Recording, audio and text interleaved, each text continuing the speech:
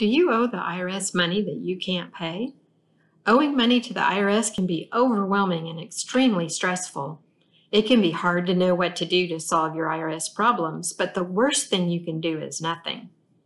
The penalties and interest just keep adding up, sinking you further and further into trouble. The IRS can seize your assets, freeze your bank account, garnish your paycheck, and even restrict your passport.